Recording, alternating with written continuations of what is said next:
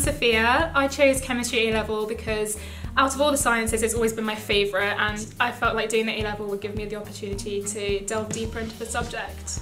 Hi, I'm Jo, and I decided to study chemistry at A-level because I've always really enjoyed the subject and I wanted to learn more about it from just the basic GCSE syllabus. So in chemistry the topics are divided into organic, inorganic and physical. In organic chemistry we've covered we've gone into more detail about alkenes and alkanes from GCSE. We've covered topics such as halogenate alkanes, alcohols, carbonyl groups. We study a range of different things in chemistry, from learning about mass spectrometry, which is identifying different elements and compounds, and delving further into the reactions between molecules and the mechanisms involved and how they actually work. Last term we went to a lecture, a chemistry lecture, and it was a day full of just lectures about different types of chemistry and for example material sciences and how chemistry is being used every single day and how it's changing.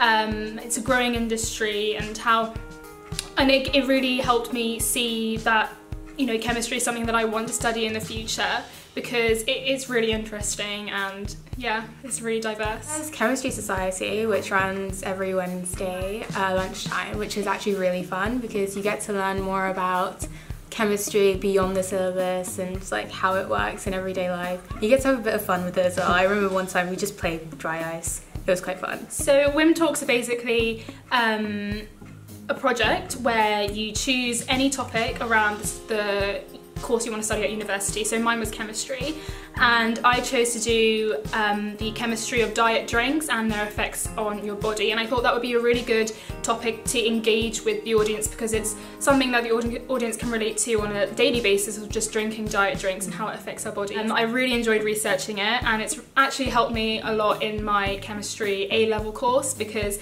some of the different mechanisms relate to the structure of the chemicals in diet drinks, and I really enjoyed just seeing a different side to chemistry away from the syllabus. So I did one on the chemistry of eating disorders, and I did one on the chemistry of bioluminescence and how it occurs in animals.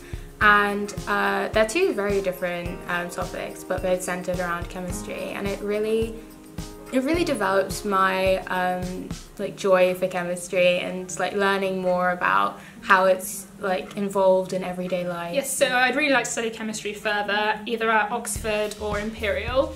I don't know what I'm going to do after studying chemistry, but perhaps research and I really think the skills that I will have developed doing chemistry at university will really benefit me in the future. I do actually want to study chemistry further. I'd like to study it at university, and I'm not really sure entirely what my route's going to be, but I know that there are so many different careers that you can go on to from chemistry, whether it's in business and finance or whether it's further in the chemical industry such as like pharmaceuticals.